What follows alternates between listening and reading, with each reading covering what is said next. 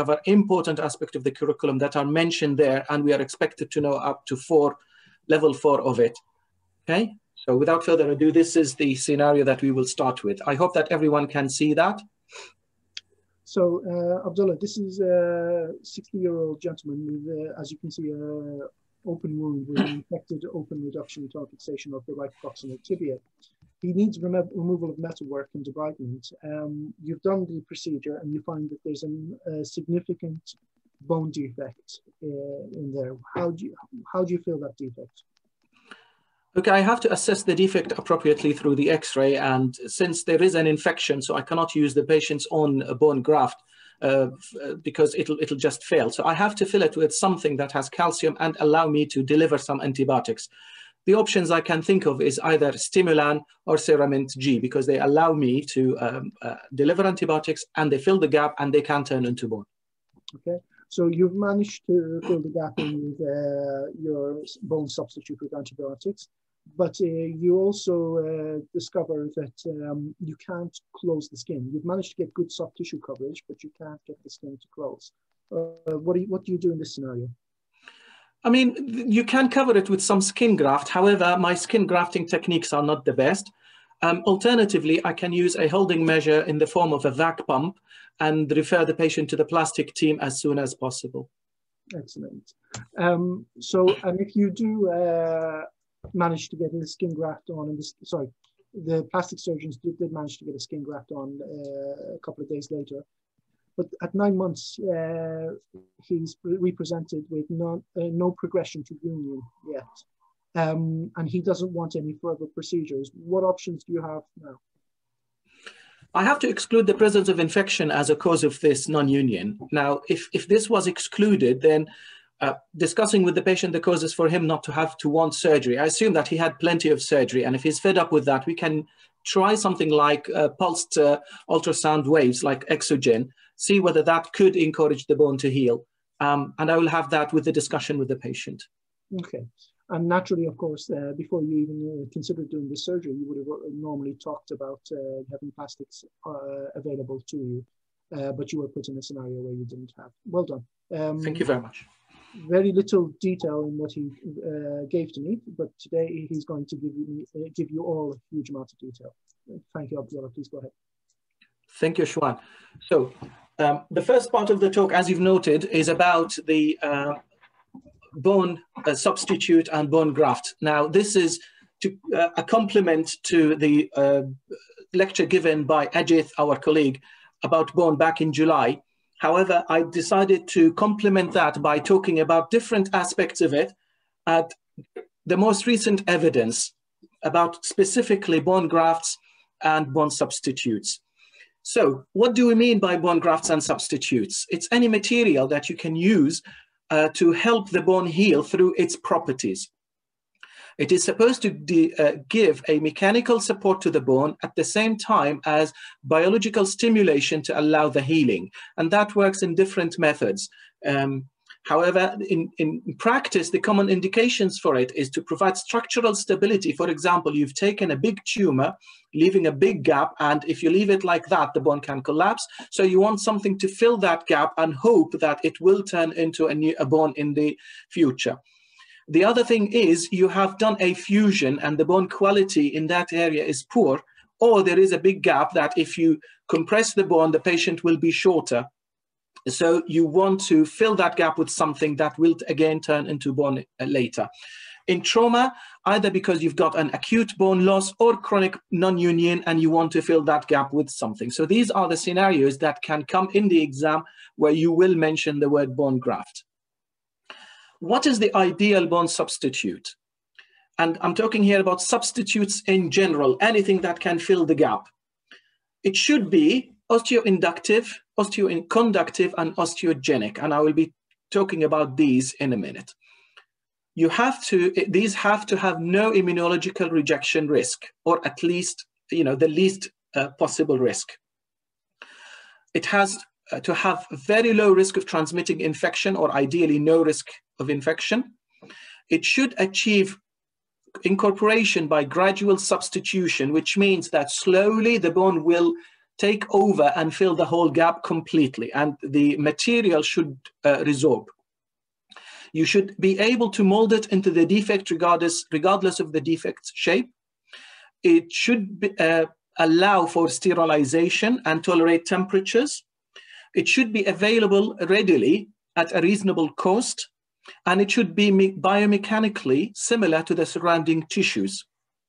Now, if you think of these, there is no ideal bone substitute available. The best that can come close to that would be the patient's own bone borrowed from somewhere else. So how can we classify these? And this is the definitions that I was talking about. The osteoconductive, which means it has a three-dimensional shape, allowing the bone to grow into. Osteoinductive means that it has the proteins that allow the bone to grow. Osteogenic means that it contains cells that allow the bone to grow. A material can be one or all of these three. According to the source where we can get these from, we have autograft, allograft, xenograft, and bone substitute, artificial materials. So autograft is the gold standard because this is the closest you can get to achieving all the previously mentioned points, because it is sterile, there are no immunity issues, there is no infective issues, it incorporates rapidly, and it has proteins, it has the three-dimensional shape, and it has the cells. So in an ideal world, this is what you should be using. The downside is you have to harvest it from somewhere else, which means you are leaving that area vulnerable to complications. In addition, it is limited supply. You can take as many without causing major problems to the other source. Hence, you can use it for small gaps only. But when the gap is big enough, unfortunately, you have to rely on something else. Talking about allografts, which is grafts taken from other humans and then processed in a way to reduce the risk of infection and immunological response. They can be fresh frozen, freeze-dried, or DBM. So the fresh is when you take it immediately from the other person and then just clean it and try and reduce the infection. Fresh frozen reserves the BMP. The freeze-dried does not reserve the BMP, which is the protein mostly linked to encouraging the bone to heal. And then we will talk about the DBM separately. Xenografts are not available in practice very much, which is from other species. And then we can talk about bone substitutes, which are artificial materials that represent some aspects of the bone and allow the bone to grow into that area. That can be having the calcium component or other compounds or polymers or a mixture of the above. In general, these are the benefits and risks of each in comparison to each other. This slide will be in the YouTube, so I will not dwell on it. You can look at it later on from the YouTube channel. But I've talked about the important one, which is the autograft.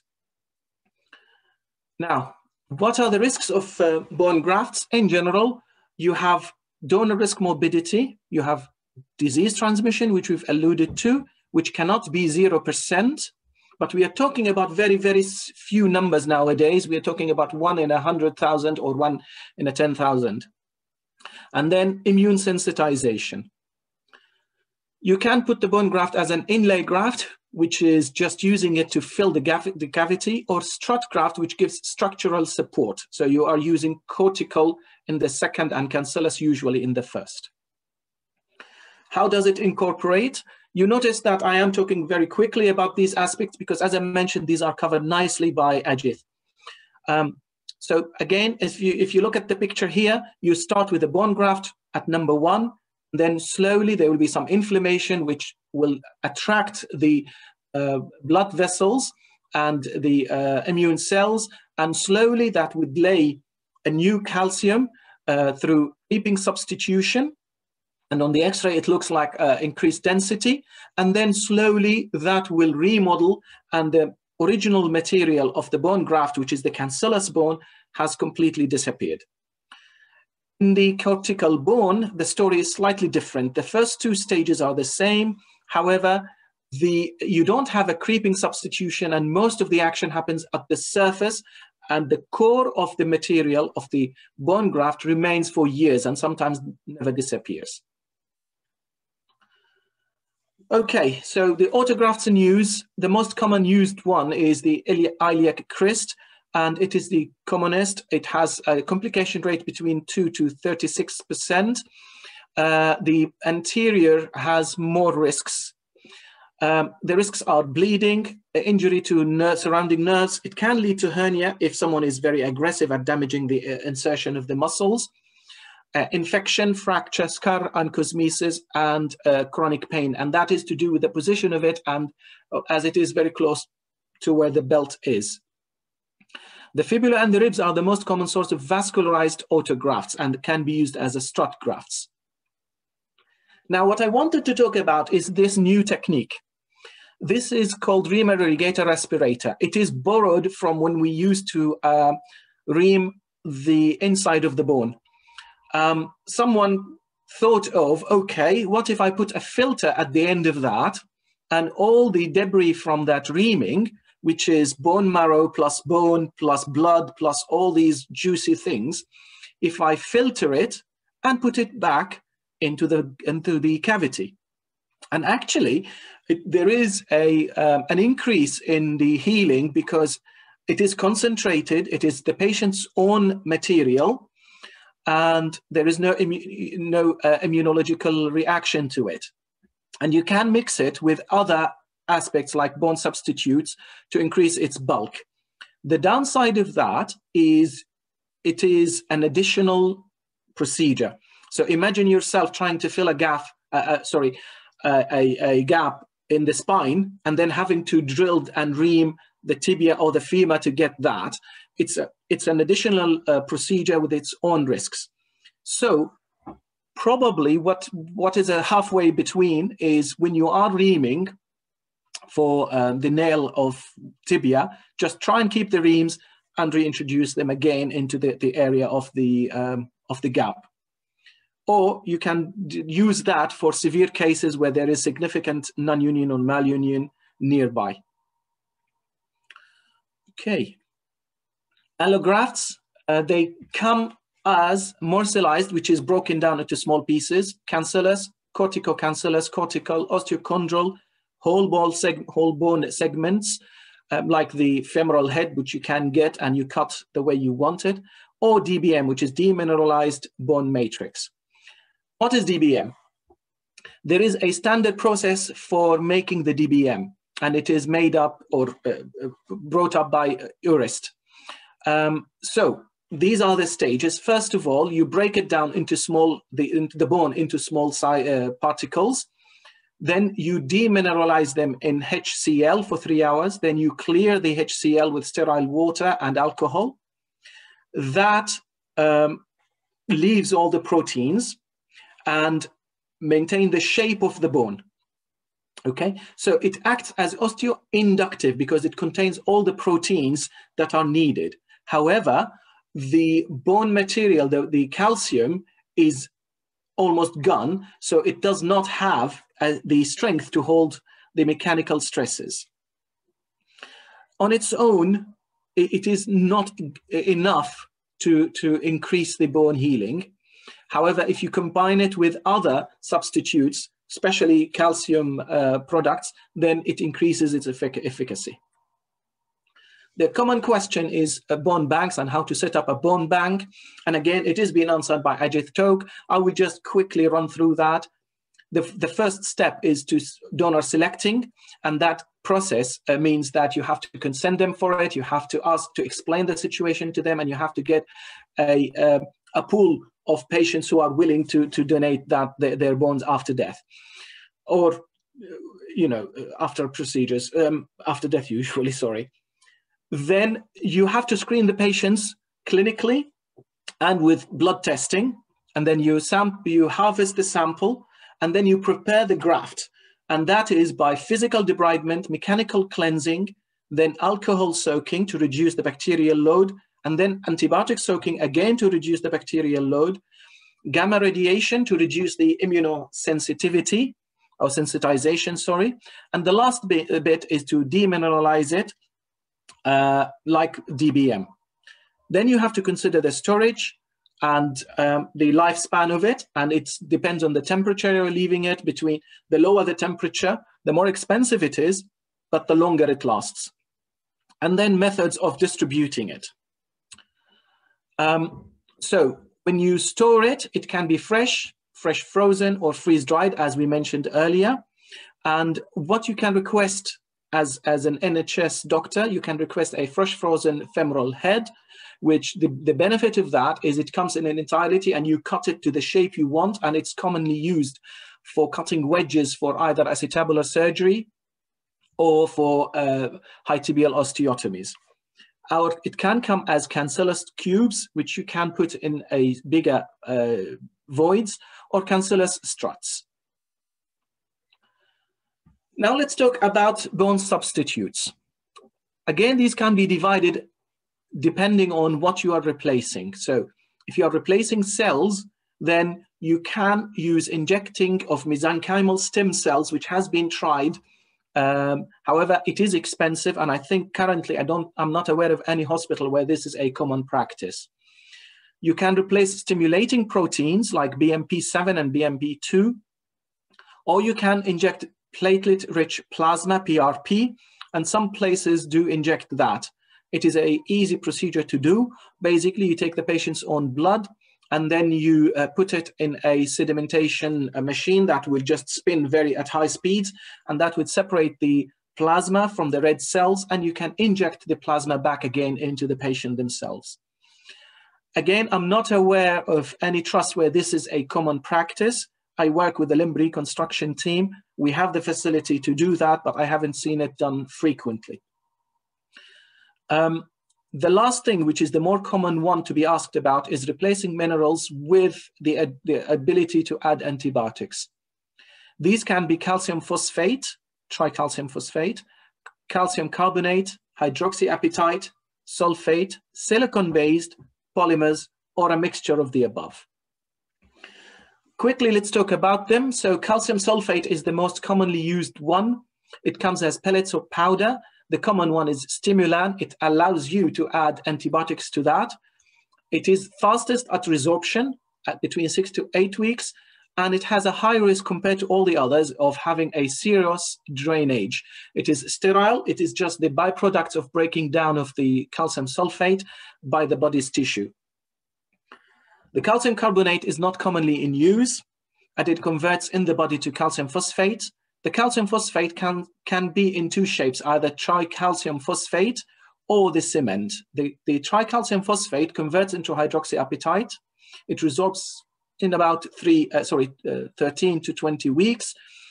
It has faster absorption than hydroxyapatite, and it has a similar strength once it is solidifies, in similar strength to the cancellous bone itself. It comes as injection, and then you leave it inside. You leave it outside the body. It's like the cement you usually use, and then when you inject it into the body, it goes solid. The second shape is calcium phosphate cement, which is a combination of more than one calcium product, and the idea is to benefit from the different rates of absorption. So you have something that absorbs very quickly, and then something that takes long. The issue with that is the ideal substitute will have to absorb as the bone is growing. So there will be no area, no time where there is a void. The problem with the first products, the first three products, is they tend to get absorbed before the bone has fully integrated into that gap and filling it. So there will be some void. However, the cement, the design behind it is some of it will get absorbed, leaving a space for the bone to grow while the rest of it is still there, holding the gap and filling it and preventing structural weakness. The new technique that I wanted to mention is this CPC in 3D printing. And this is a clever technique where in certain areas you can apply it. Again, I think in the UK you can do that, and it's available, but I think it's available only in some centers. and you have to apply for a permission for the funding for it. Basically, you do a CT scan into the area, you decide how much is the gap, what is the shape of it, and then you send it to a company that prints a three-dimensional structure to fill exactly that gap. And that the material they are using is a combination of hydroxyapatite and beta-tricalcium phosphate. And that combination is the cement, as we mentioned earlier. As I said, it has the benefit is number one, filling exactly the same shape, the same gap. Number two, this three-dimensional structure allows the body to allows the bone to grow there faster and in a bigger rate. And at the same time, it lasts as long as it is needed for the bone to do that. Let's talk about hydroxyapatite, which you can get alone, but again, it's not common, you don't see it. The reason is it takes very, very, very long time to be resorbed by the body. And it is very brittle, so it's not used for its mechanical structures. The biphasic product is the one we talked about, and the one commonly used in practice is the Ceramint G that I am aware of, and G stands for gentamicin, so it allows you to add some antibiotics to it. And new materials like bioactive glass are silica-based, and they contain calcium oxide and phosphate. And when you put it in the body, they form a layer around them, which is like a jelly, and that area protects the area, the material, and allows the bone to grow into it, and then slowly some of that gets resorbed. It is expensive, and in practice, not many surgeons like it because they have this glassy feel when you they leave these glassy granules in the wound that patients may not like. Polyglycolic acid and polylactic acid again have osteoconductive properties. You can put them in three-dimensional shape again to encourage that, but I haven't come across them, and I believe they would be expensive. The evidence you can quote is calcium phosphate allow for bone defect filling, early rehabilitation, and prevention of articular subsidence. Let's talk about substituting proteins. Let's talk about BMP. Bone morphogenic protein is a natural material that exists in the body and increases at the time of fractures induced by osteoblasts. The FDA in America and the UK have approved the BMP2 for open tibial fracture as selective clinical indication, and BMP7 for with iliac non-union and traumatic bone defects. They are not used alone. Some people believe that the amount we are putting in the wound, in the fracture, is so small that regardless of how much you put, it is so small compared to the body's physiology that you need something else. It works, but it's not it doesn't work alone. So you have to have something else as well. This is coming from bovine usually. They are coming from, this is the material available in the market in the UK, and it comes from bovine origin. So what is the available evidence? I'll leave this for you to read. So basically, the bottom line is Allografts represent first choice for most reconstructive solutions. However, in revision total hip replacement, you don't have the femoral head. So they are saying that in general, fresh frozen bone is firmly recommended for structural graft. Freeze-dried unirradiated bone may be used alternatively for impacting grafting. So this is from effort in Europe. There is another evidence about the role of bone grafts for foot and ankle surgery. Same thing. And in spinal surgery, that's from the UK. And again, they are saying that they have good evidence of working in the combination of BMP and bone grafts. Last evidence is this review, which looked at the use of recombinant BMP2 in lumbar fusion, and they found that it does increase the rate of union. This is from 2020. Before we continue, does anyone have a question about the above? Or shall I continue Sorry, do you mind if I do ask, Abdullah, because Yes. because the next topic is quite different. Yes. So Atif Mahmoud has asked, how does DBM act as osteoconductive, and also how does DBM powder provide structural support? I didn't say that it does provide structural support. I said it provides the proteins, as you can see here, mainly as osteoinductive material. Here you go. So there is a difference between strut and structural. I would be very wary about mixing up those two. When we say, usually when we say structural, we do mean it's microstructural, not actual taking weight and things like that, which is different to a strut, giving strut support. But yes, you're right. You didn't say DBM is structural support.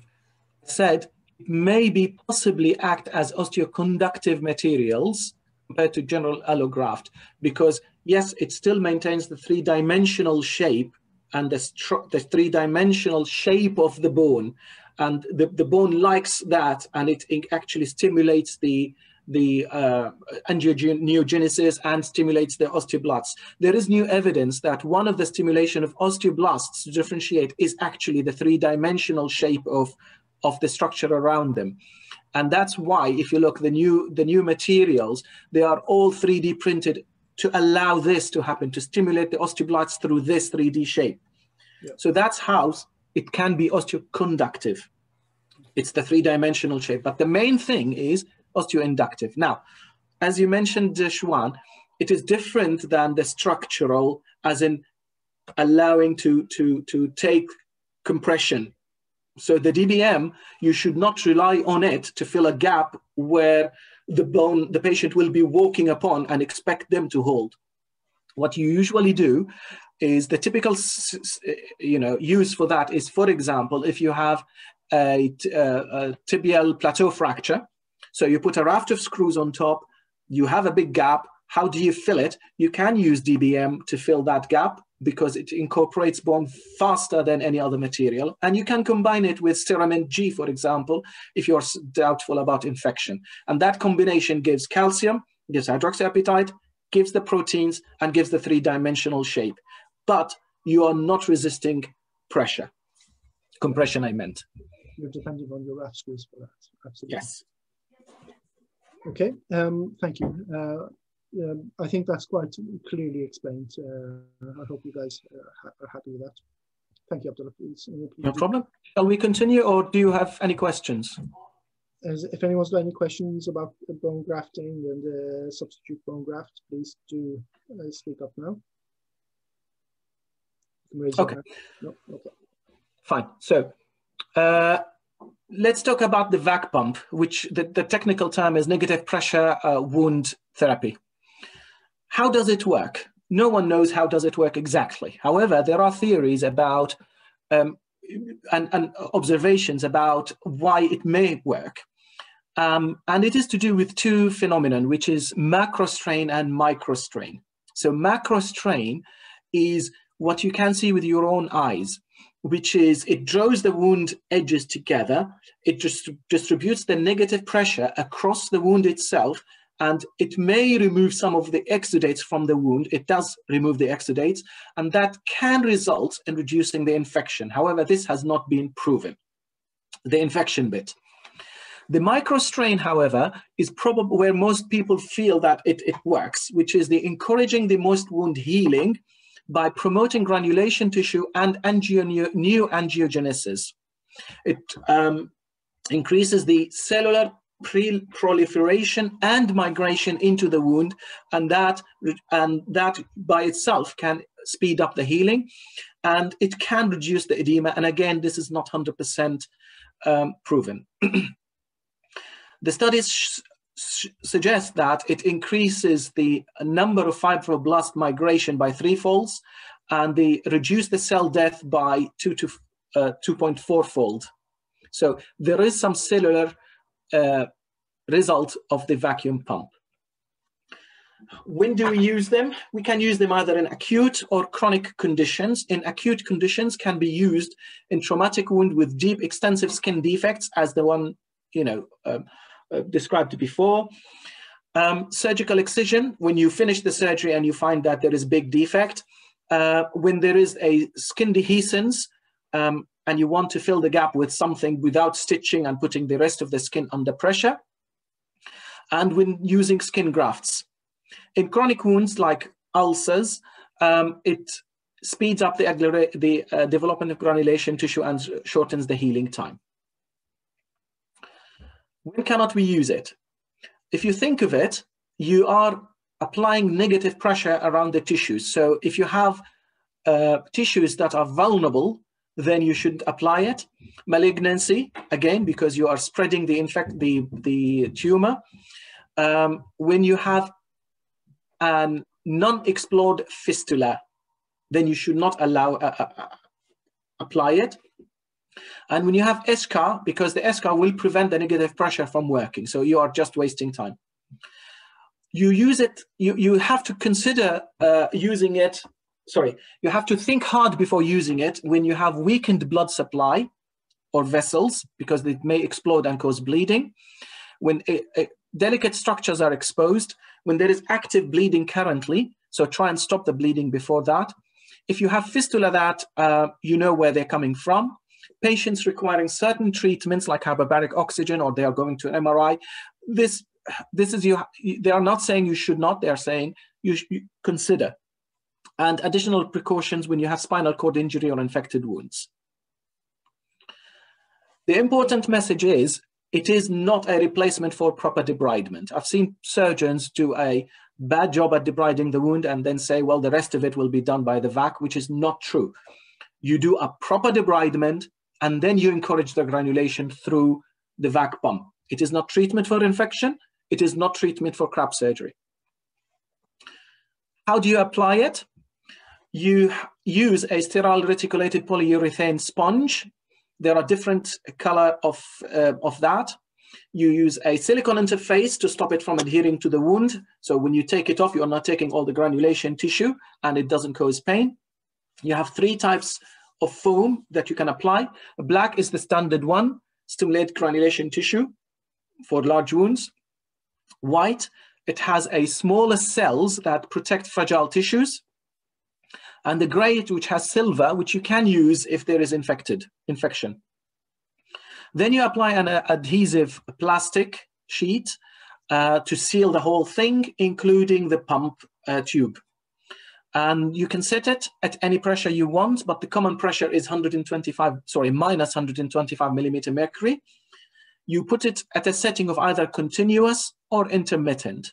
The continuous you use initially, and the reason for that is you want to allow the seal to complete itself. And then after that, once the whole sealing has happened, days later, you can change into intermittent suction, which is 5 on, 2 off minutes. That allows more granulation tissue to form. If you are putting a skin graft, you have to put it at continuous. The dressing itself is changed 48 to 72 hours at least. I mean maximum, so you can change it more frequently.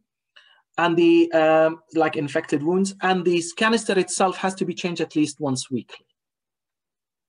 What are the complications? It causes pain, bleeding, and some patients don't like the noise that they produce, and the cost is the main thing. If you compare it to the complications of wounds in difficult operations or difficult settings, then these complications are nothing to be compared with. The foam can cause irritation and can break down the skin. As we mentioned, it should not be put directly into the skin. You have to have a separation layer between the two. If you see the tissue viability nurses, when they apply it, they spend they spend double the time that we do to apply that, and we apply that frequently. But they have their own technique where they add a bit of cream around the edges to protect the skin edges, and have some jelly, petroleum jelly again around the wound edges to protect them. Yeah, but as a surgeon, these are what you need to know about. What is the evidence for that? The Cochrane did some review in 2018, and what they are saying is there is no clear difference in healing rates in participants with open fracture wounds treated with vacuum pump compared to those receiving standard care, which is interesting. And there is moderate evidence that it is not cost effective. In addition, for treating pressure ulcers, again, they say we were not able to draw any conclusion, and that was in 2015. Interestingly, though, if you look at the NICE guidelines, which is what you should quote in the exam, they say that for diabetic foot problems like ulcers, the negative pressure treatment provides, there is good evidence that it works, provided that you discuss it with the MDT, foot care service, and SIGN agrees with that as well, SIGN in Scotland. There is a new portable VAC pump designed for the patient to be able to take home and look after himself. It's called the Pico.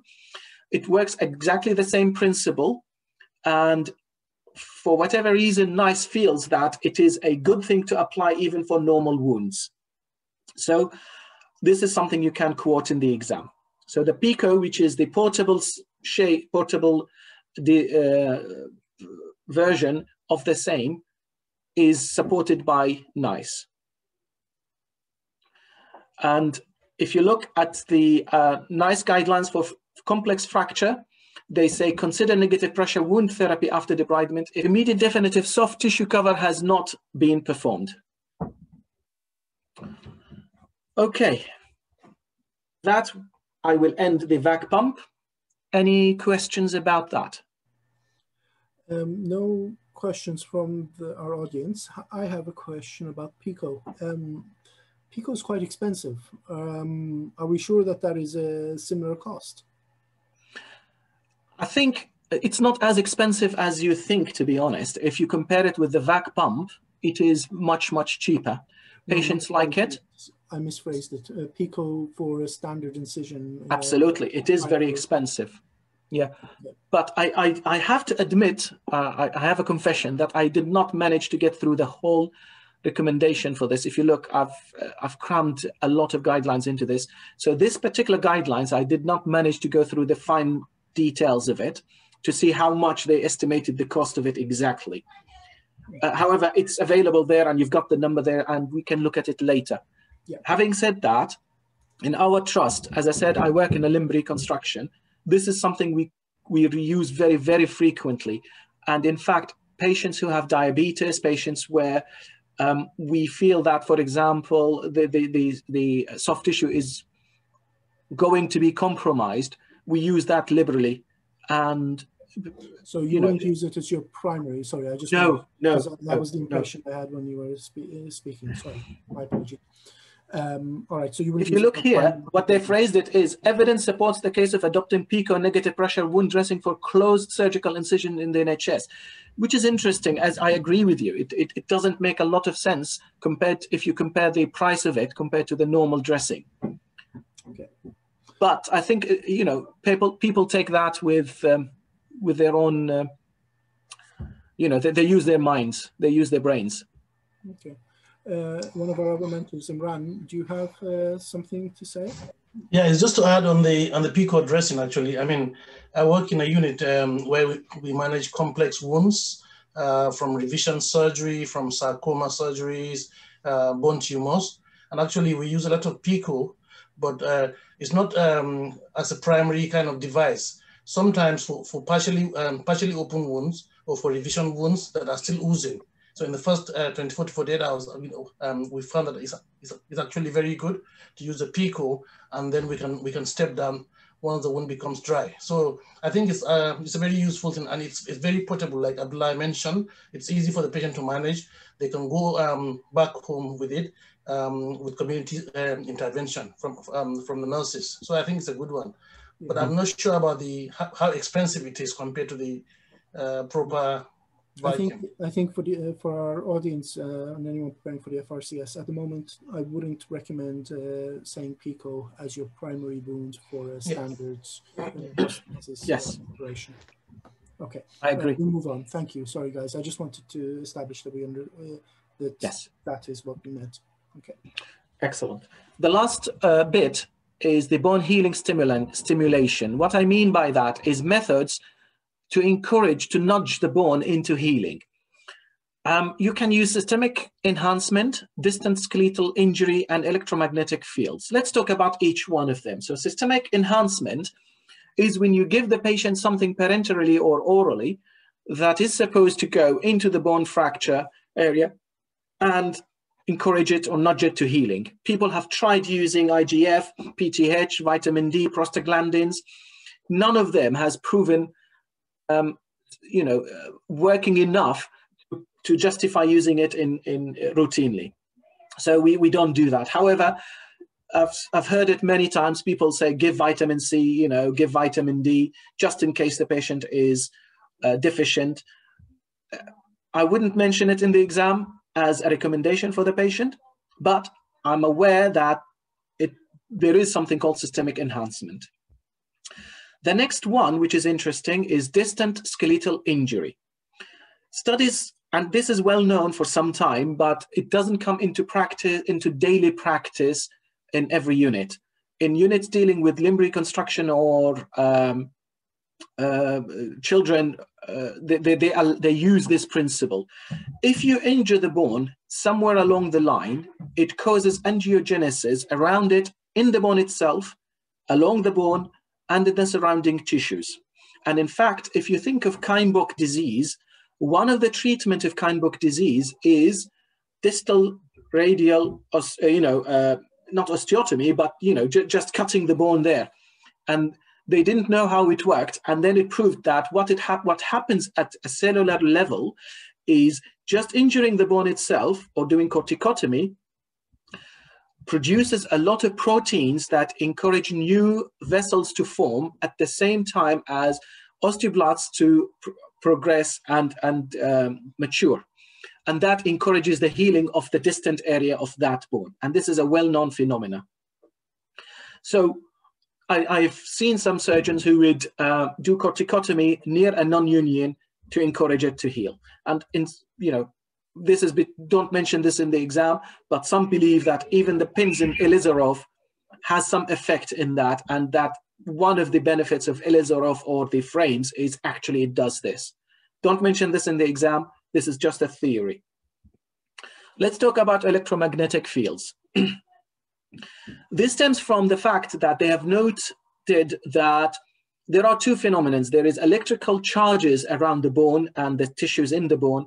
In addition, the hydroxyapatite crystal itself has what we call a piezoelectric current, which means if you compress it on a certain shape, on a certain direction, it produces a little bit of electricity. And if you apply electricity to it, it changes its shape. This is used in the ultrasound, as you know, for basic science.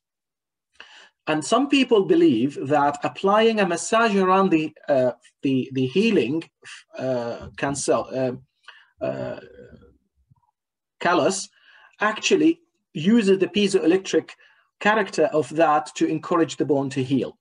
And again, that's another theory why the Allografts fine wires work, because they allow a little bit of this compressive movement across the fracture, which encourages the bone to heal. And they have noted that as you can see in this diagram, I hope it is showing from the pictures, that there will be a negative charge and a positive charge based on the compressive forces on the bone itself. So it's negative on the tensile, and on the compression, it's positive.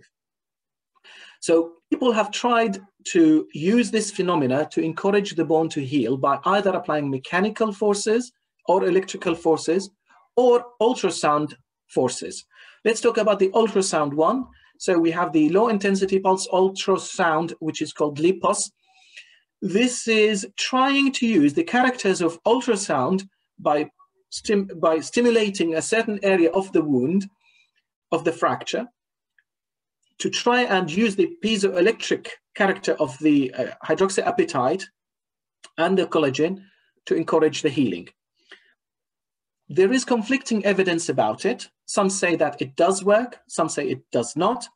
And people who believe that it does work believe that it increases the fluid flow, it increases the circulation, redistributes the nutrients, and increases the oxygen and signaling molecules. Others don't believe that. They say that this does not transfer into actual healing tissue. So let's look at the evidence. So the NICE guidelines looked at this in 2018 and found that it has no major safety concerns. However, current evidence does not show efficacy. And that is for fresh fractures. That's 2018. Then they looked at for fracture at high risk of non-union, and the same thing. The current evidence is very limited, quantify and quality, in quantity and quality.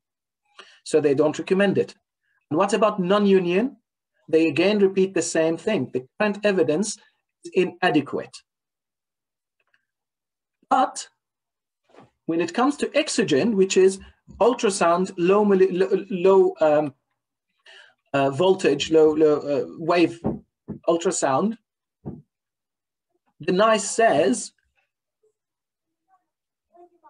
supported by clinical evidence, high rates of fracture healing, and it just saves a person 2,407 per patient compared with current management through avoiding of surgery, and that's for the established non-union. However, the evidence for delayed union is not as robust. So to be honest, I don't know how they come up with that conclusion.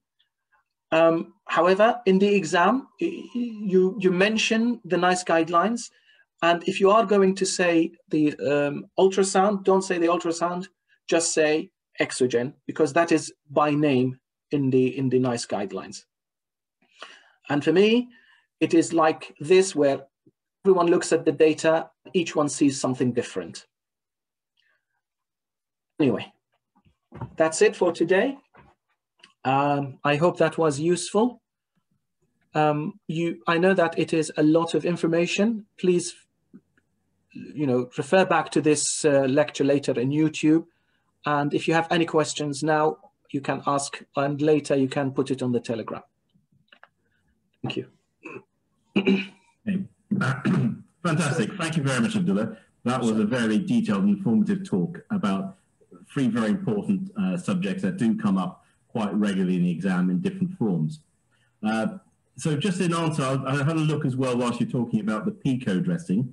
So there is another separate paper from NICE, which I've put onto the chat for people to have a look at. And just to confirm, it is recommended in primary surgical wounds that are closed, but in patients at high risk of infections, and there's an equally long risk what constitutes high risk of infections or developing a seroma. So predominantly oncological surgery, particularly breast reconstruction. So there's quite a few randomized controlled trials available that sort of show a reduction in infections. So subsequently, whilst it's a little bit more pricey at £140 to £120, actually it's cheaper than having to take a patient back to theatre to reclose a breast wound. Okay, one question I think from all of us is, what's the difference between lipus and exogen, other than obviously exogen is a brand name? I spent all yesterday trying to answer this question myself, and I couldn't answer it. So looked at the literature from the exogen itself, looked at the website, looked at the NICE guidelines. I could not find the difference. I'm sure there is, otherwise, NICE in its glory wouldn't separate the two, but I failed to find it. And if someone can find the difference, please enlighten me. And I'm not saying that jokingly, I am serious. I honestly don't know, but there are different types of low intensity pulsed ultrasound. One is continuous. You put it on the patient under the cast or with a dressing, and they walk away with a machine attached to them. And the other one is done by physiotherapists, where they spend half an hour to an hour giving directed pulses. Exogen, I think is the one done by physiotherapists, but I'm not 100% sure. Failure of any progress. There are many definitions of non-union. One of them is to say if there is no sign of progressive healing at all. So you check an X-ray 6 months down the line and it's exactly the same as it was 6 months ago, then it is unlikely that with the coming 3 months that it will unite. It doesn't happen like that. So, yeah. It's one of those things in terms of once you start observing something, it can change the outcome, as with any experiment. So you have to be very careful when you go down this route. Yes. As for the guys that are out there, you can see that we're not convinced one way or the other with the data. Absolutely. The information that we have. In the exam, don't come down hard, pro or anti these therapies, because you don't know what the examiner on the other side. You just make sure that you say you're aware of these therapies and these are things that you would consider after discussion at the MDT. Okay. Okay. Couple of things. So the reason for this presentation is, number one, so that you can know how do these topics come in the real exam question, how the discussion can lead to you mentioning these. Number two, so that you are aware of the conflicting evidence about some of these. So I would anticipate that if you are discussing these details, you are talking about the level 8, so the score 8. You've finished everything and the examiner just wants to chat to you about the latest evidence about PICO or about the VAC pump or anything like that. And if you reach that, it means you've passed and they just want to see how much evidence you know about these topics and how do you think about them and, how do you think outside the box, okay? Just going back to this question, which I have seen, I find it confusing to understand that the powder will give structural support. The powder will not give structural support. You mix it with a fluid and that becomes solid, like the cement. The cement can give structural support, doesn't it? But the way it does is you mix it and then it can give some structural support. It's not the liquid that provides the structural support. So it comes as powder, you mix it with a fluid, you keep it to become solid, and then you inject it or you put it in the bone. So it does give a little bit of structure, but as we discussed earlier, it's not enough for the patient to walk on. It is just enough to hold that small area of bone from collapsing on its own weight, if you know what I mean. You are relying on the raft of screws to hold the whole bone. Okay, you are stopping the blood from going there, the clots from going there, the bacteria from getting there by having that solid thing. Does that make any sense? Or am I talking gibberish? No, I understand. I think it's something we have to appreciate, that we talk about macroscopic and microscopic. So absolutely. Macroscopic structure, we think of the scaffolding, but yes. that's all your big chunks of coral in the bad old days. But this is of the microscopic, what the anatomical sort of the molecular structural support, what you mean from that point of phrase. But the key thing, though, is I want you to make sure you understand what osteoinductive, osteogenic, and osteoinductive are. So as long as you understand those key things, you're safe. This is what we want to make sure that you understand. Absolutely. Safe. Imran, you wanted to say something? Yeah, thank you, Abdullah. Very exhaustive lecture. I know. Still on the topic of ultrasound, exogen/lipos.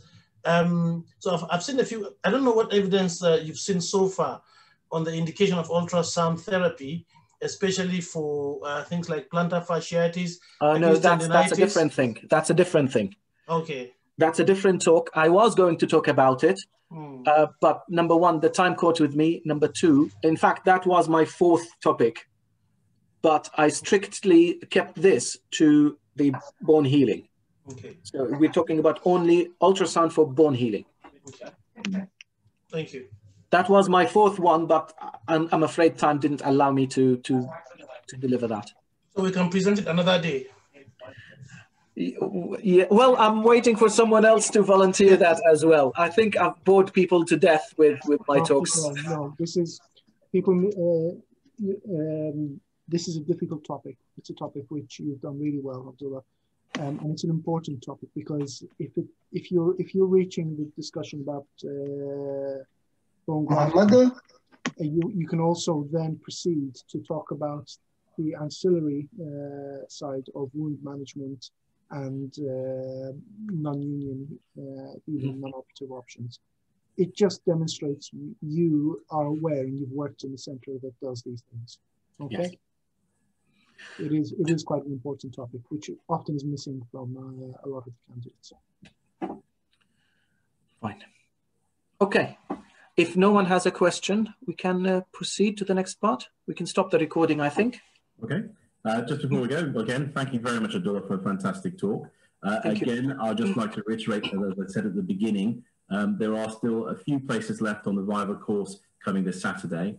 And also, as aptly advertised on Schwann's bookcase, the Concise Orthopaedic Notes textbook is available from your online retailers.